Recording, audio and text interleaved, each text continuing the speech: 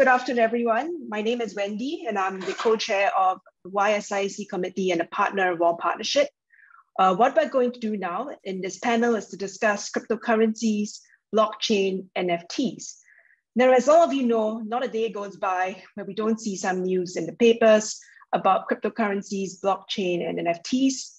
And indeed, we're seeing companies, financial institutions, etc., increasingly adopting blockchain technology. And there is also increasing acceptance of crypto assets as an alternative asset class. Now, what in this panel we want to discuss is what this all means for an arbitration practitioner. Are these new developments any relevant? Should we be concerned about them? And if so, what should we look out for, given that we're dealing with a relatively new area of development?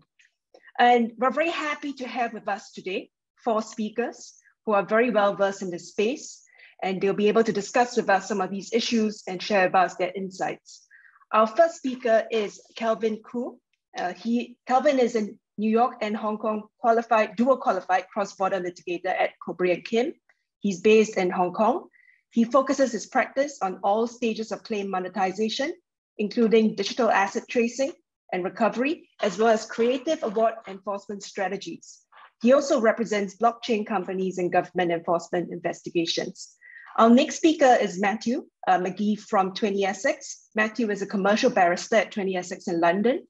He has acted in English and Singapore cases concerning cryptocurrency, which also feature in his book published last year titled A Practical Guide to Cyber Fraud Litigation. Now, I'm making a note to myself that I need to buy a copy of this book.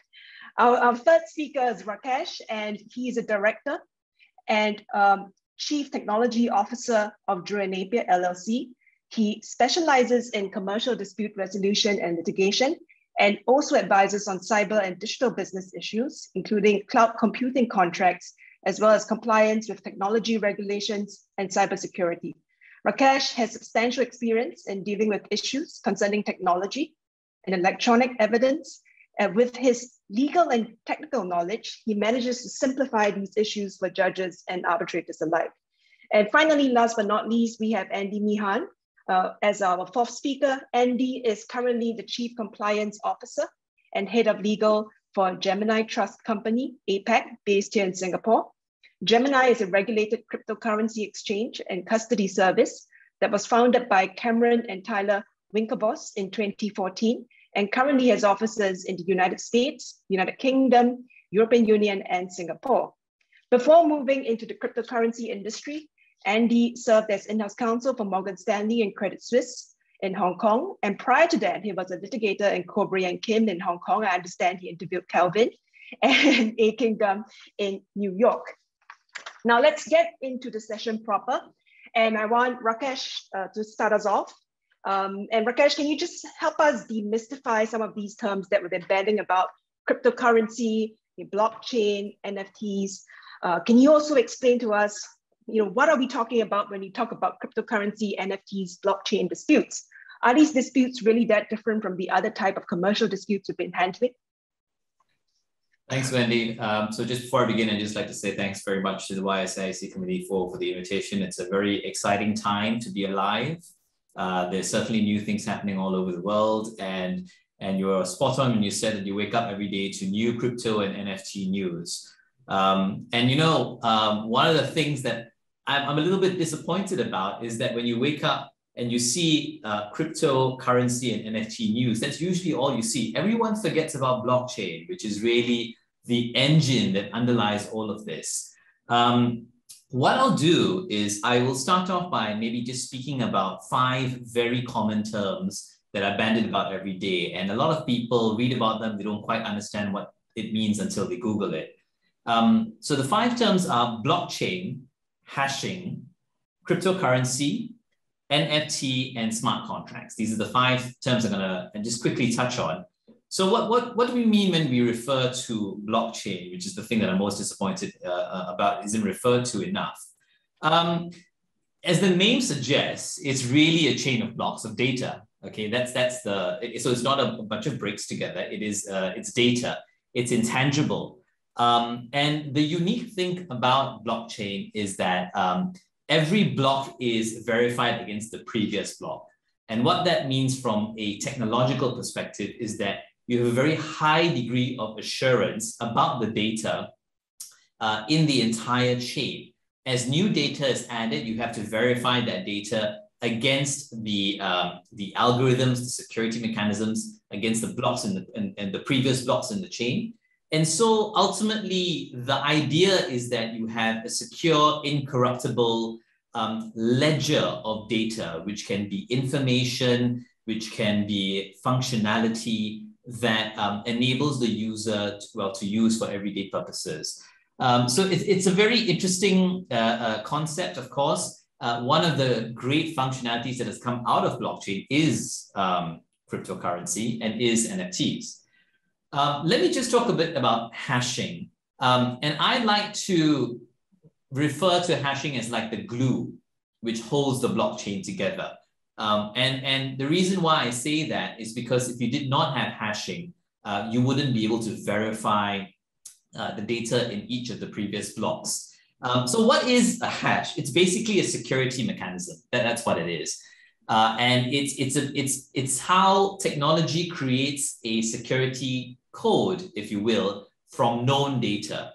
So for example, if I say Calvin gave Matthew 10 Bitcoin, right? That's 5 words and maybe say 30 characters. Your hash could be 5 words and 30 characters. And so the next block that gets added to the chain, we'll check to make sure that the previous block had 5 words and 30 characters. And maybe in the next block that comes on, the hash will be different and it needs to be verified. So when you have a hashing function, you make sure that the chain is verified across each block and it remains secure. I'm obviously oversimplifying it, but the idea is to make it simple for people to understand. So in a way, hashing, it's not just unique to blockchain.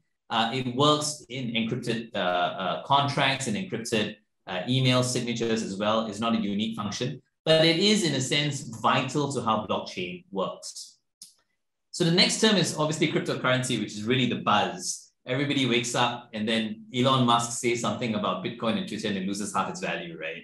And then the next day it regains twice the value. It's quite an incredible asset class. And of course, it's gaining acceptance in more and more places around the world. So what is cryptocurrency? In a sense, it is a type of currency or token that is stored on the blockchain. That's, again, an oversimplified way of thinking about it. But cryptocurrency, of course, we all know about Ether. We all know about Bitcoin. The best way to maybe compare cryptocurrency is against NFTs, which I'll refer to next, non-fungible tokens. Now, cryptocurrency, despite their name, actually doesn't have any inherent value in itself, right? It's really the value that the world ascribes to it, hence the volatility of the asset. You could say the same about regular currency and fiat, right? What's that backed by? But the difference, I suppose, is that, you know, with fiat, you have centralized institutions and regulatory authorities, elected governments that play a part in regulating regular fiat. In cryptocurrency, it's a little bit of a free-for-all, but checked in a sense by the blockchain system to make sure that no one can hack in and steal the limited number of Bitcoin, limited number of Ether that may exist on the blockchain.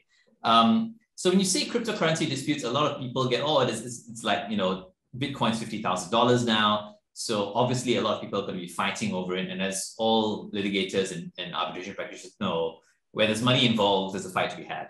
So it's really the next big thing in terms of asset classes. There are many differing views over whether it's a good asset class or a bad asset class. You know, should you be the last person holding it? What is the difference between that kind of asset class and say the shares in the next IPO?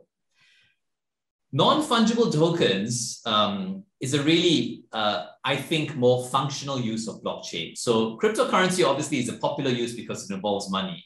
But non-fungible tokens it's a very, very practical and unique use of the blockchain system. So in case you don't know, so a non-fungible token, as always will know, fungibility just basically means you can replace one item with another and there won't be a difference, right? So currency is your typical fungible item. You replace one $10 note with another $10 note, there's no difference, it's fungible.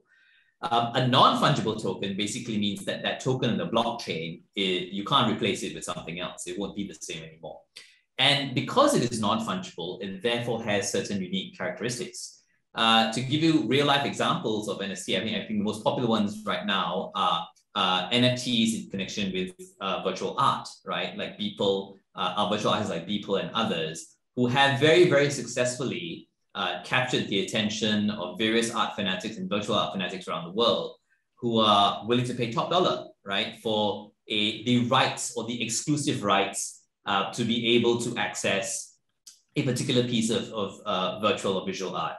So other examples include, for example, in the music world, there have been various pop artists and bands like the Kings of Leon band that has successfully, I think, launched an NFT that sells exclusive content accessible only through the NFT alongside its album. And then you have the National Basketball Association in the US also who is selling exclusive content using NFTs. And then the next thing, of course, would be a lot of people trade the NFTs. So you can have a bit of like a stock exchange for NFTs. And if you're a big enough fan of Adele and she's launched a new album with NFT content, the biggest fans tend to pay top dollar for that kind of content. So then the value that you ascribe to the token then increases based on supply and demand. Now, the last term I'll speak about is smart contracts, which is really from a litigation, from a lawyer's perspective, is the biggest buzzword because we get excited when we see the word contract and we're like, oh yeah, you know, what's going on here? At its core, my view on what a smart contract is that it's just computer code. The simplest way of thinking of a smart contract is that it is code that executes certain functionality when reaching certain conditions or when certain conditions are met. In a simple way to think about it, if this, then that. So if Bitcoin reaches 50,000, sell Bitcoin. That in a way you could say is a smart contract.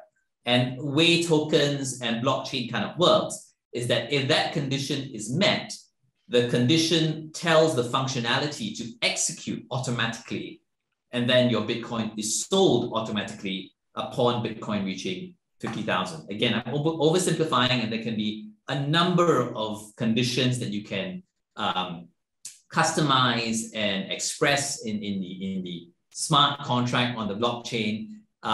Now, a very interesting question that has come up is, are smart contracts legally binding contracts? My own view is that at the starting point is that if it's computer code and you don't have offer acceptance and consideration, it's not really a legally binding contract. But query whether you could express a smart contract as a legally binding contract. If you think about it, every corporate contract drafted by lawyers out there is kind of code, right? Because you are catering for different outcomes. What happens if this happens? If there's a termination of the contract, what's the liquidated damages payable? So if this, then that. So that's a very key similarity between smart contracts and your regular legally drafted contracts. And I think it's an open question. I think ultimately you still got to satisfy the legal elements, but in theory, there's really no reason why a smart contract on a blockchain can't also constitute a legally binding contract if all the legal elements are met. And then you asked another question about whether it's really different from your usual disputes. And I think my short answer is that it's different only to the extent that the subject matter is different. As the society evolves, as we move along, as with any new subject area, the law needs to understand the facts of how that subject matter works and then tailor its responses accordingly, applying relevant legal principles, and in the rare occasion, making new legal principle because the law just doesn't cater for that kind of fact. So a lot of people get excited by, it's a breach of the smart contract. What I would say is consider whether or not that sentence makes sense. Are you breaching a piece of computer code, or are you actually breaching a legally defined agreement that may contain computer code or that may express computer code? Just because you buy and sell NFTs or just because you buy and sell cryptocurrency based on certain conditions doesn't necessarily make it a cryptocurrency dispute. It could be no different from buying and selling shares or a car. or bonds. It's pretty much the same thing. Now, the one interesting thing about blockchains and cryptocurrencies and NFTs, the very nature of blockchain, the idea that it is an incorruptible ledger and the functionality, it works on customized conditions, basically means that if you have a dispute between two parties who are on chain, so to speak, well, let me rephrase that. It's actually quite difficult to see how you can have a dispute between two parties on chain because the smart contract executes automatically when defined conditions are met. So theoretically, you can't have a choice. You can't have a choice to dispute a contract. You can't have a choice to breach your contract and say, I'm not going to do this because you've done something else to me. And I don't think that you're entitled to the benefits of this contract that I've now agreed to you.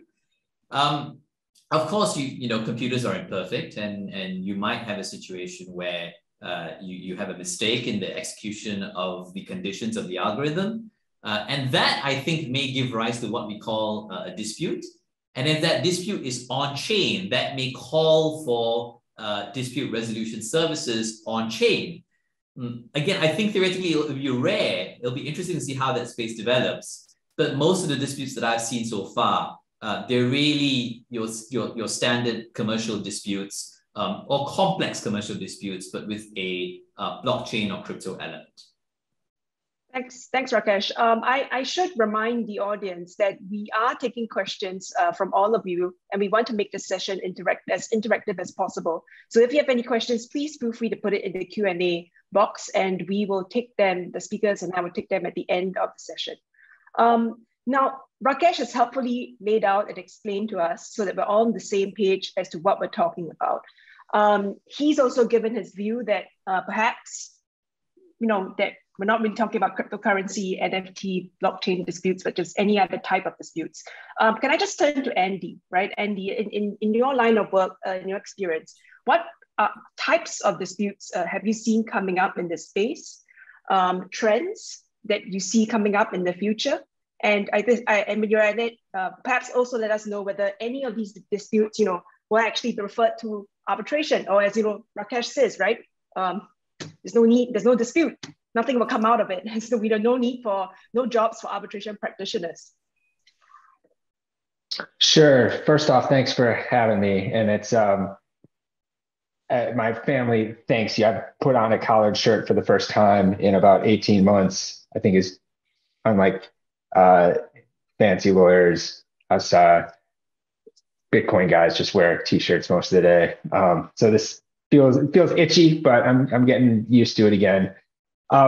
So Rakesh, took like a lot of what I have to say. I don't really have much to disagree with, but maybe I can kind of walk through what we've seen in these early years, and it's still early years of Bitcoin and crypto and blockchain adoption, and where that might be headed. So I think it's certainly the case where we will see arbitrations involving disputes that involve cryptocurrency, blockchain, that kind of thing. As Rakesh said, the disputes that come up in this area are generally not that different than disputes that come up in most other industries. It just happens to have a different product underlying it, a different technology.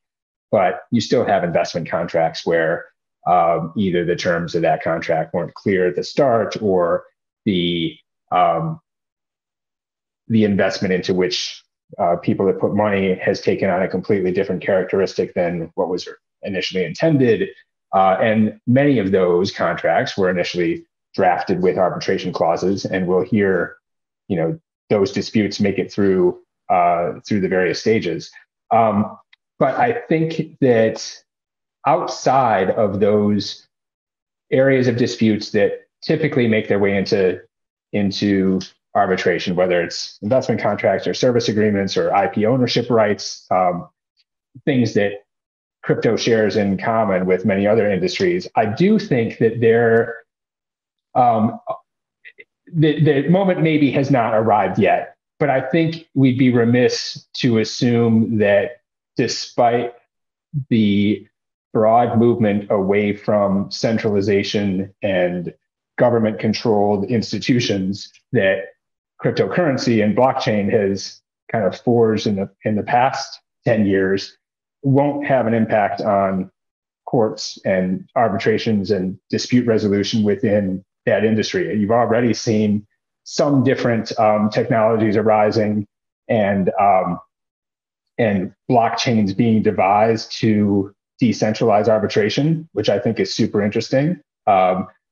If people who are interested in just seeing kind of what that might look like, there's a coin out there called Claros. It's not offered by Gemini. I don't have any interest in the coin, but I think it's something it's an interesting project. It's an interesting experiment into whether the same kinds of phenomena that cause people to distrust governments and trust other people in a trustless system, such as Bitcoin, would work in the area of dispute resolution.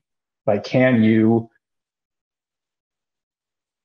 resolve disputes in this space by what is effectively a majority rule kind of system? It sounds a little bit crazy, but like that already applies in a lot of things that we take for granted now. I mean, Wikipedia is effectively a trustless system that's controlled by majority rule. Whoever the most people think, is the truth of the content on Wikipedia is what is the truth on the content on Wikipedia. And yet we refer to that all the time as the gospel.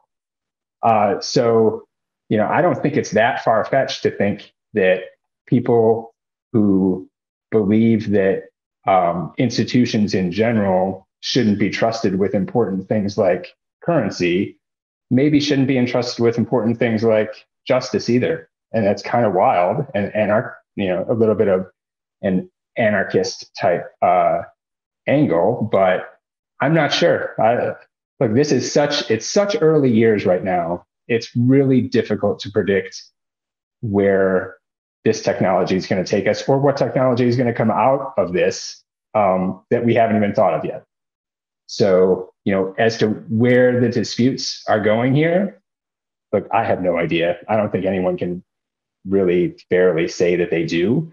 But for the next couple of years, there's some really interesting arbitrations that'll be coming down the pipe to watch, just to understand how people think about this in the system that we've kind of gotten used to, this, where clear rules exist in arbitrations and courts and whatnot. Whether disputes will continue to be resolved in that manner, I don't know. It'll be interesting. And I think this is like a fun topic for the young arbitrators here, because just like young bankers who think they're going to go into finance and it's going to be the same as it was 20, 30 years ago, that's crazy. And I'm not so sure the legal world is that much different. Well, Andy, given that you're saying that it's hard to predict what might come up in the future, I mean, what would you say to arbitration practitioners who are keen to ensure that when these disputes come up, they're not left in the cold, right? Because they don't know anything about this area and they wouldn't know how to deal with those disputes. I mean, what would you suggest? Sure. Well, yeah. I mean, I think for those that are interested in this space in general, there's lots of executive kind of courses you can take, books you can read, that sort of thing. But again, to the extent that you're arbitrating in this space in traditional methods of arbitration dispute resolution, like the important thing is to just be a well-rounded lawyer who can apply different types of scenarios and different types of factual backgrounds to the legal principles that you're already familiar with. I mean, that's, again, there's not going to be that much fundamentally different about the content of disputes that take place in the cryptocurrency blockchain world as they do in, specialized medicine or nanotechnology or lots of other spaces where unless you're a true expert in that field, it's all just gibberish and you have to kind of decipher what the important facts are in this dispute from what is just really interesting technology or science or other background information that's not necessarily relevant to your ability to decide, how the dispute should come out. But that said, I mean, I do think there's going to be this space is still in its infancy in terms of how it's going to be applied to our daily lives. Like I would encourage anyone with an interest in, what the future might look like 10 years from now, 5 years from now, who knows, to explore this area. Because even if we're not still talking about Bitcoin in 5 years, I am quite confident we'll be talking about something that is based on the initial concepts of blockchain or Bitcoin, or however you want to think of that as an industry right now. Yeah, I think that's good advice. I think first point, let's all not freak out when we see a cryptocurrency, blockchain, NFT type dispute, something we can pick up and learn. And second, start dabbling in it, perhaps start getting involved, start reading about it. If you are interested, maybe start creating some of these things yourself. Kelvin and Matthew, I just wanted to turn to you about this comment that Rakesh had earlier about whether smart contracts are really contracts and whether they can be breached and things like that. I mean, your thoughts on it? Yes, so thanks very much. And I'll echo what Andy and Rakesh said at the start. Thank you very much to YSIAC for inviting us all to speak. So I think my view on the smart contract point is an interesting area, because people don't always use the words to mean the same thing. And this really goes back to what Rakesh was saying right at the very start, which is that all of these terms get used, but we do have to be quite careful about what we're talking about when we do actually use them.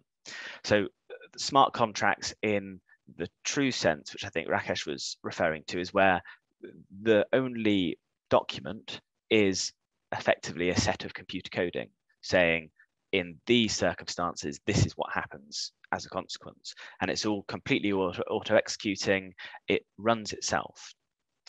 Often, though, you have what I might call a soft smart contract or a pseudo smart contract, where there's a more traditional written contract in words, which the parties have agreed, and they've effectively bolted on some smart elements to it. So they might have a very basic example. There could be a written contract for the sale of some goods, and there's a smart element bolted on where the money, the purchase price is paid in advance to a third-party escrow account, and that money gets released automatically on certain things happening. For example, some sort of token being passed between the parties. So there you have a hybrid contract where there is plainly some traditional written element which we can have a normal dispute about, and there's also the auto-executing element. So that clearly is a contract. The more interesting question is going back to Rakesh's point about where you have a purely coded contract, a sort of pure smart contract, and there it's obviously right that you can't withhold performance because it is all automatic, but this is an interesting area because there's not really been any determination as to whether a smart contract is actually a legal contract. But from the English law perspective, we've had the UK Jurisdiction Task Force for a few years now. It's not a state body in any way, so it's not an authoritative view on the law, but it is very well known, respected practitioners giving their views. And they have said that there's nothing in principle to say that a smart contract is not a legally binding contract under English law. All it means is that you're not going to get the whole range of disputes. You're not going to get situations where parties are refusing to perform and there's an arbitration trying to get them to perform. But what you could have is a situation where effectively something has gone wrong with the computer coding and you've got some unexpected result. So you could still have traditional legal disputes in the new smart contract world relating to things such as mistake or misrepresentation. And in that sense, one of the, I think, earliest cryptocurrency cases or cases with a crypto element was in Singapore in the B2C2 and coin case. And that I can see is where the sort of smart contract dispute could lie. Because in that instance, there was automatic trading on crypto, and there was effectively an error in the coding somewhere, which meant that there was some trading going on at hugely disadvantageous prices. And the question was, are the parties bound by the trading that did take place, or can it be effectively revoked? And that is very traditional ideas about mistake in contracts and what the parties intended and should be taken to have intended. So that's my view on the smart contract side. I don't know whether, Calvin, have you got anything to add to that? No, I think, again, thanks everyone for the invitation. Happy to join from Hong Kong. I think Matthew and Rakesh and Andy covered that. I think maybe just to put one final point on everyone's comments is, and from a practical perspective, last week, I attended what we called here in Hong Kong FinTech Week. And not only was it a lot of blockchain companies attending, but now the government was helping host it, and a lot of traditional banks were there. And I flagged that to say, kind of consistent with what Andy was saying, certainly in the next few years, I think we're going to see, traditional types of disputes arising, just given the players, right? You have these big banks that are going to be probably keen on more traditional ways of dispute resolution. Over time, that will change. Smart contract development will be very fascinating to watch. I definitely think that's something to look into, and all the questions that Rakesh and Matthew pointed out will be fascinating. But in the short, medium term, I think, as everyone's saying, we're still sort of in a more traditional space. Yep. It's just a new product. Yep, you're right. I think exactly right. It's fascinating. It could be something going on with the coding. It could be that something popped up or something cropped up that nobody actually thought about and nobody actually wrote any code for. I mean, in that situation, what sort of legal rights can you possibly have, and what can you actually do about it? That's all interesting issues for us to mull over. Matt, I know we've covered quite a fair bit about how maybe cryptocurrency, blockchain, NFT disputes are not that different from other types of disputes. But in your experience, is there anything that practitioners should look out for in particular if they're dealing with issues, disputes that actually concern cryptocurrency, blockchain and the like? Yes, I've touched on one point, which is the smart contracts point. What is their status? And that is, I suppose, an open question. The other question, which was very popular, but we seem to be reaching a bit of a consensus on, is what is the status of crypto assets themselves? Are they legal property? Are they some sort of contractual right, a security right, or something entirely new that we've not really grappled with before? And I think that is still obviously a live issue that has not been conclusively determined, but lots of jurisdictions, particularly the common law jurisdictions, seem to be quite comfortable in the view that these are a special species of property, but we deal with them just as any other asset, any other item of property. So there's not I suppose, a special issue there, but I think that's a live point that we just need to keep in the back of our minds, that is not completely settled. But I suppose what we really need to do is tease apart what we're thinking about in terms of specific crypto assets. What are we actually thinking about? How do they differ from each other? And also teasing apart any specific item of property, any specific asset, and anything that's associated with that asset, which you might be tempted to think of as all rolled into one package. So to give a couple of examples, we've spoken about cryptocurrency and NFTs. Those are two different types of crypto asset, but how much actually are they conceptually different? Perhaps not all that much. But when we look at the example of NFTs and what I suppose might be packaged with them, we can then separate that out into actually different rights. So if you have an NFT which has certain rights, a license to use or access certain products, what you might end up with is you're thinking you're buying one NFT product, which is the NFT and all the rights with it. But actually, you might own the NFT, that might be a piece of property, but you might separately have a set of contractual rights. And you have to make sure you deal with those distinctly and in the correct way for each of them. And I was thinking you could even go one step further. When we look at traditional assets, one of the ones which we're most concerned about sometimes with the likes of money laundering is artwork, very expensive artwork, very popular, very portable, very saleable. There is an issue there with provenance, and that could be fixed with having NFTs associated with specific artworks. So what you end up doing is when you go and buy a beautiful painting, you also buy the NFT saying this is the sort of certificate of authenticity effectively, and you know that the artwork is genuine and you know that you're buying it from a legitimate seller. But there, what you've got is you've got the artwork that you're buying and the NFT that you're buying, and they are conceptually different things. So it's important, I really think, to pull apart what it is that you're transacting and what you're doing in that sense.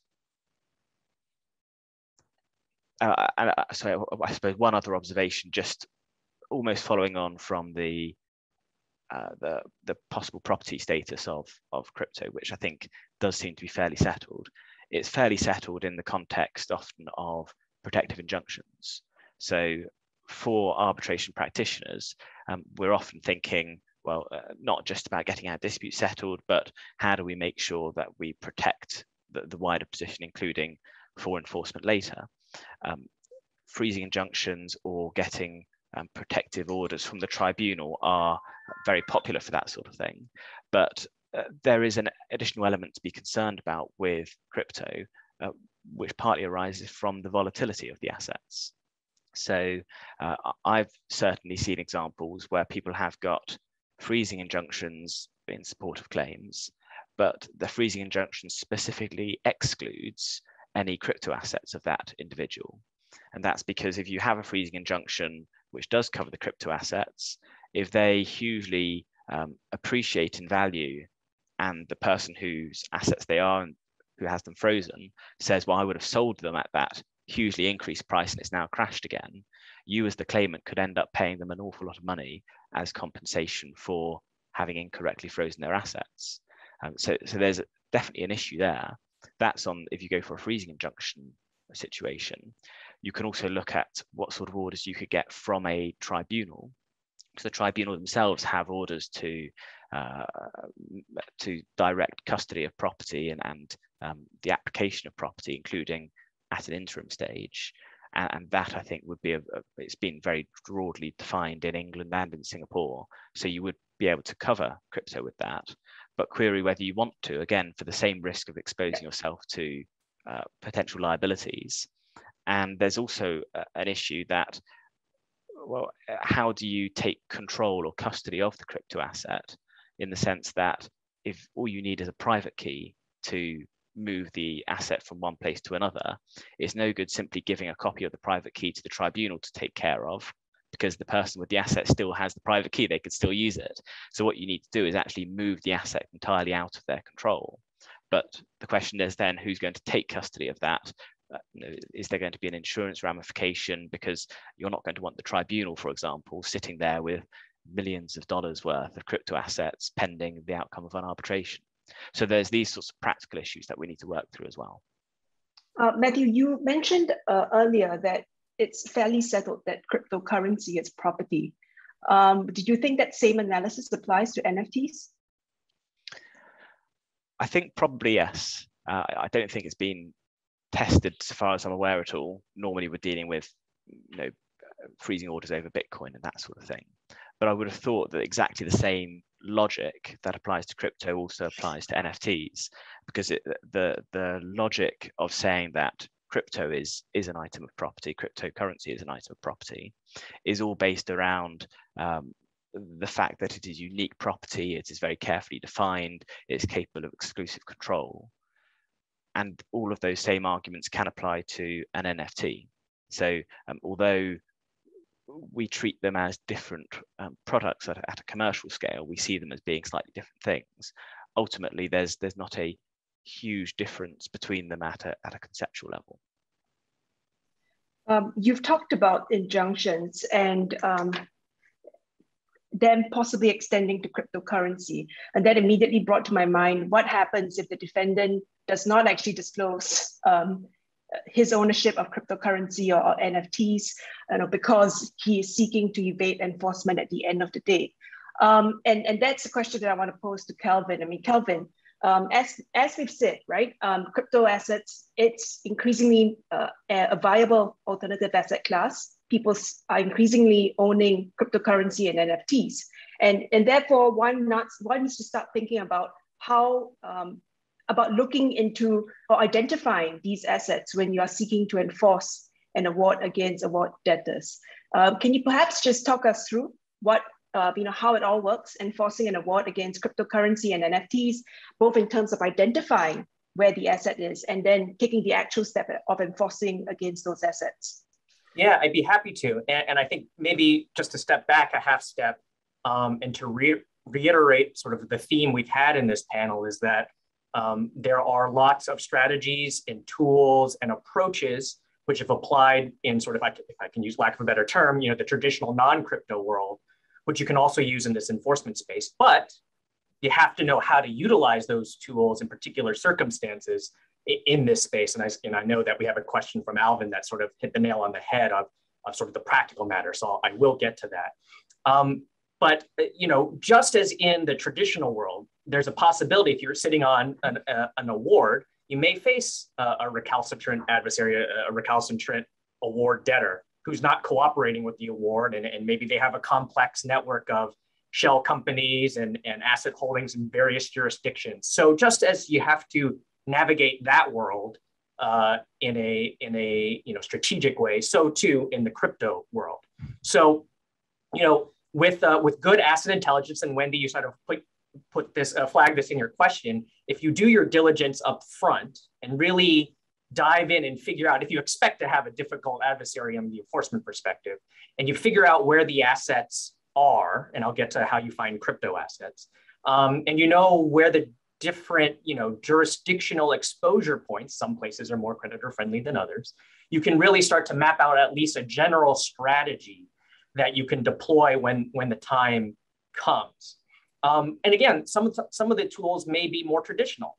Look for bank accounts. A few years ago when I first got involved in the crypto and blockchain space, a lot of, some of my blockchain technology clients had difficulty getting, traditional bank accounts because the traditional banks didn't want to service them. It's a whole new world now, right? And just like I said a minute ago at the FinTech conference, the traditional banks were there. So having a bank account, the adversary having a bank account, a traditional bank account, that's a traditional way of, maybe going after some assets to recover from. They may have client relationships and accounts receivables that you can go after. Again, sort of a traditional route. And the other aspect that you can pursue is, a lot of these are people that concerned about their reputation or the long-term viability of their business. So with appropriate, leverage and strategy pushing back on that, you can perhaps get them to come to the negotiation table and resolve this issue without a decades-long freeze and seize campaign, which probably no one really wants to deal with in a long enforcement. But to get to sort of the crypto rub on this, can you actually trace and track and freeze assets on the blockchain? Obviously, classic lawyer answer, it depends, but yes, it's not as difficult and in some cases easier than what some people outside of the space think. As we've said, it's all on the blockchain. It's all public. Every transaction is there on a public blockchain. It's immutable. So, taking an extreme, if there are only a couple of transactions of a digital asset, you can see every hand. Again, maybe it's a pseudonymous, I can't pronounce that word, wallet, but you can see where it has been and you can see where it is now, right? For more complex transactions, meaning maybe as a function of time, there's multiple transactions and maybe a cryptocurrency, it gets exchanged into another cryptocurrency and then moved in different amounts. It is helpful to utilize or work with professionals who have access to top-of-class software, which can crunch all of this data very quickly and show you the path. And it's really remarkable what you can do with some of these applications. You can click on the different wallets over the course of the transaction, including where it is right now, and it will tell you potentially whether that wallet is associated with a particular exchange, for example. And if you know that, you might be able to approach that exchange and ask them for KYC or disclosure information, obviously meeting certain thresholds that are needed for that exchange to work with you on that. You may even be able to find out who's behind that wallet, because in past cases, or sometimes there's investigations or other public disclosures, that name will be revealed. So it's a really powerful tool, and in some ways, even better than a traditional world. When I do traditional asset recovery, trying to follow fiat currency, I have to go to the court, get a disclosure order, serve that on the bank. The bank takes a few weeks to get me a bank statement. I have to review the bank statement to see what the inflows and outflows are, and then do it over and over again. And I'm, months behind where the asset is. In cryptocurrency, you can be just minutes behind. You can see those transactions in real time. So it's definitely possible to trace. You can definitely use tools to try and, sort of do detective work and figure out who's behind those wallets. Doesn't work every time, but it's there. And then once you have that information, you can, as others have said, go back to using traditional tools, further disclosure orders, freezing orders, et cetera, in relevant jurisdictions. Definitely the common law jurisdictions are very helpful in this regard. And then if you're lucky enough to have an exchange or some other third-party provider in the middle that's willing to listen to court orders, you can serve them and they can freeze it in the right circumstances. So there's plenty of tools to use to try and pursue this enforcement. And then sort of the last point on this, and this goes to Alvin's question in the Q&A, what if you get that full-on extreme where the person or the adversary is completely not cooperative? And what if it's a situation where the equivalent value isn't what you're trying to recover, right? So some of those other strategies trying to cover equivalent dollar amounts or whatever isn't what you want. You need the actual thing, which maybe is the NFT scenario because that's non-fungible. Yes, ultimately you probably need those private keys and access to those private keys to affect that actual transfer. It's obviously not a situation where you can have a sheriff beat down a door and physically seize a Picasso painting. But what you can do is try and find a way to get personal liability, especially if you can criminal liability on the person. And that just ramps up the pressure on that individual to comply and turn over those keys. So for example, if you had an order, some sort of turnover order for that NFT, right? And the person doesn't comply, well, then that person might be in contempt of court, criminal sanctions, and then you have the ability to put that criminal pressure on the person. And, a lot of times that will bring a person to the table to comply. And even if it's not the person, if they've done something where, a lot of times when we do recovery cases, we look out for fraudulent transfers and other exposure points. Sometimes you have these debtors that like to have a tight circle of friends. And as soon as they transfer to their friends or family, they might think themselves invincible because of where they are or who they are. But once those friends and family get involved and you have a claim of fraud or conspiracy and you put the pressure on them, then that also may bring the person to the negotiation table. So these are different techniques that we like to employ to try and bring people to the table if you can't actually agree to getting that traditional turnover. What if you're not actually able to locate the award debtor? So after the award comes out, he or she loses or it loses, and if it's a person, right? The person disappears and you're not able to locate him or her, so as to put this sort of pressure on him or his family. What would you recommend for that situation? I guess a couple of things. I would say before getting into the enforcement procedure, and perhaps even before getting involved in the arbitration itself, you do need to think carefully about that, right? There are some tools and things you could do, which I can describe in a second, but obviously your chances of success are lower than in a normal situation. So do you want to spend the time and money and effort going through the arbitration? And then there's, of course, the risks of a default judgment, or is that going to get recognized when you're trying to serve it in some other jurisdiction, for example, if you need to, because the other side never appeared.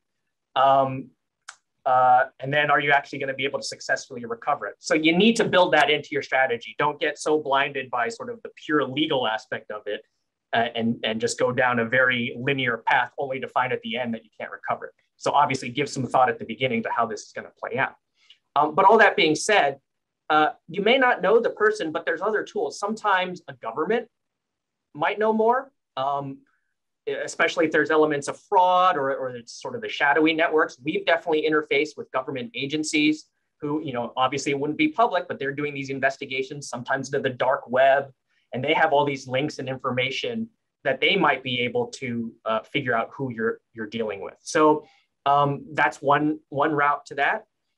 There's other strategies where even if you don't know the specific individual, if you know their network, you can still employ some of those tools and techniques and leverage points to put pressure on them, and with the view that that is eventually going to go back to the ultimate decision maker, and you might affect some recovery that way. But definitely give some thought to all the strategy before, the end of the day and you realize you don't have a high chance of recovery. Thank you. And let's turn to some of the questions that we have from the audience. And this question, I think either maybe Rakesh or Matthew or both of you, because it arises out of your discussion earlier on smart contracts.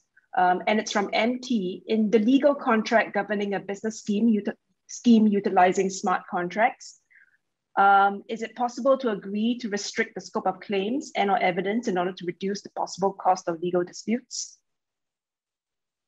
In this context, is it different from dispute resolution in court and arbitration? So I guess I'll take it and maybe Andy can close it off. But essentially, the question is really quite a traditional question. Can you restrict the scope of claims and or evidence? Well, contractually, you can try and limit your liability. You can try and if you have an arbitration clause. It's completely up to the parties what falls within the scope of the arbitration, because as we all know, in arbitration, consent is jurisdiction. So the short answer is it really will turn on your negotiating power. There's obviously a difference between dispute resolution in court and arbitration, and that's a very traditional issue. With arbitration, it's consensual, it's private. I will say the one advantage of maybe having an arbitration clause is that maybe because we have a finite number of judges, especially in Singapore, who are tech savvy. But because we have so many arbitrators on the panel, and particularly at YSIAC and other jurisdictions and other institutions, you might be able to find an arbitrator who is more tech savvy, more familiar, more au fait with the way blockchain and smart contracts work. And it's just better, it's just better to have someone with some expertise as a subject matter hearing the dispute, so that, and I don't know, forgive the term, but they can call BS, if you know what I mean, right? If you can't smoke them, there's no mirrors there. So they'll know what they're talking about. And since I had the table for a while, just to touch a little bit on Calvin's point earlier about doing your due diligence, I wanted to just drop this for everyone in case they don't know, just kind of baby steps 101 blockchain. Google Etherscan, right? ETHERSCAN. Just Google Etherscan, check it out. It basically shows you a whole bunch of Ethereum wallets out there, people who have cryptocurrencies. Not just Ether, but other cryptocurrencies. And you can, just take a click around, it's all public, and you can see how these things work. It's a good thing to play around with, and just, if someone comes to you and they've got a dispute with, if they know the identity of the person who holds onto the Ethereum wallet, and from within 2 seconds, you can log on to Etherscan or some other blockchain monitoring network, and you can look at that wallet and you can see what's happening to it, where the money's going, where the crypto's going. It's just it's a good starting point before you go on to the forensics and other matters. I'm just going to add as an anecdote, Rakesh, that I have dealt with a dispute where the arbitration clause specified that the arbitrator must be someone with blockchain experience. It did take SIAC some time to locate an arbitrator, and it was someone in the UK, eventually from Matt's chambers, actually. Right. So, okay, let's take the next question, which is directed at Matthew. Following your thoughts in freezing injunctions, most crypto asset owners are generally anonymous. Can the custodian platform be compelled to freeze by an arbitral tribunal, and to what extent? Yes. Okay. So that's overlapping a little bit with what Calvin was saying. So there's two elements here. First is the anonymous side, and second is the power to freeze. So the anonymous side is, of course, one of the sort of traditional, I suppose, criticisms of crypto is that it's anonymous. It gives the opportunity for people to try and hide from enforcement or hide from prosecuting authorities. But for all the reasons that we've already been discussing, such as Etherscan, such as the software that Calvin was talking about, actually the anonymity side is perhaps overblown. So I think that's an important thing we need to get at right at the start, is not to be concerned if you don't know the actual person yet who has the particular crypto asset, because there are lots of ways to find it out. One of those, which is done quite a lot now in England, there's been a few cases, is getting the crypto exchanges to effectively hand over all the details of their customers. So if you've managed to identify that you've got some Bitcoin in a particular wallet with a particular exchange, it's then a very easy process to go along to the exchange, just like a bank, and say, well, here's a court order tell us all of the information you've got about our customer. So you then can break the anonymity down in that sense. The second point is one about powers and the ability to freeze. So this is, I suppose, one of the disadvantages of arbitration versus court, is the slightly more limited power of the tribunal. It's being done to death in many other contexts, but the tribunal can only make orders as between the parties who've consented to go to arbitration. That's fairly arbitration 101. So the question is, can the custodian, the platform, be compelled to freeze by the tribunal?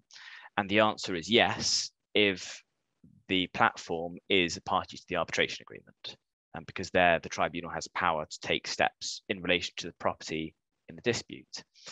If, as I suspect is probably the more common situation, the exchange or the platform is not a party to the arbitration agreement, the tribunal's got no power over them, but the courts still do and still can exercise it. So that's your answer. So I suppose, having taken a fairly roundabout way to get there, the short answer to this particular question is, if you've got some anonymous holder of cryptocurrency and you want to freeze that cryptocurrency, but you don't yet know who the person is, the solution, which has been picking up some momentum, is to essentially start a claim or make a claim against the unknown person, whoever they may be, and you can define them as the person's unknown being the holder of this particular crypto wallet, get a freezing injunction against them in court, and then you give that court order to the exchange. So it's not an order against the exchange, but it's an order that tells the exchange this person's assets are frozen. We say that this particular wallet is this person's assets. So it's on you, the exchange. If you now don't freeze that account, then the exchange is taking the risk of breaching the court order by facilitating the contempt of court. Thank you. I think we have another question that's come in, and this might be our last question given that our session is ending soon.